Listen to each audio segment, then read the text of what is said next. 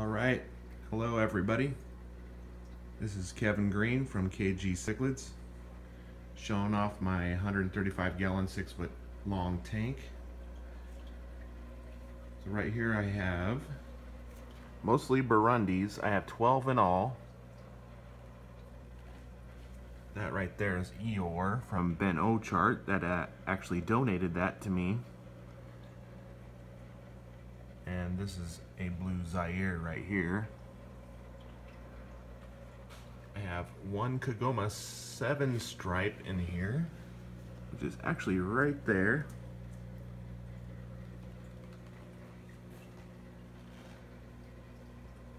So I have a Galaxy Placo. It's in there. I have a couple Royals. They're probably hiding right now, but my filtration is this nice sponge filter here, and two hang on the back Aquarium 5575s. I have a submersible light on the top, and also this one right here. Yes, I need to do a little bit of cleaning, but I'm just showing it off to you anyway. So some of these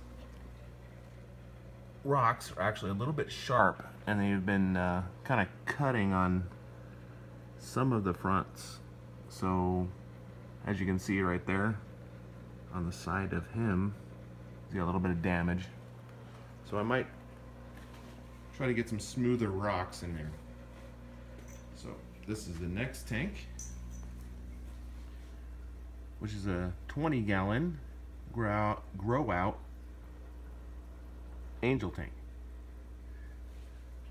Got a little Cory cat in there, some platinums, koi angel,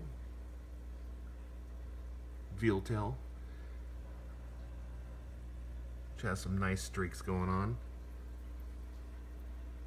and I also have some non-aquatic plants in there, apparently called mondo grass, and I need to remove them, but I just wanted to see how good they do before I do that. And I have that corkscrew valve that's growing really well due to the flourish tabs that I have. So yeah, that's a good tank.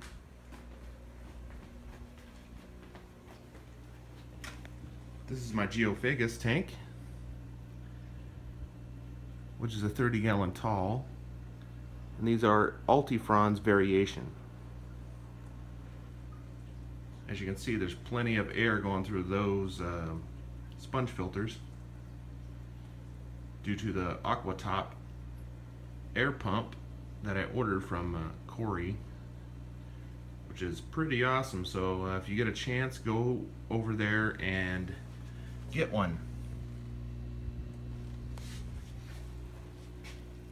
Pick up plushies.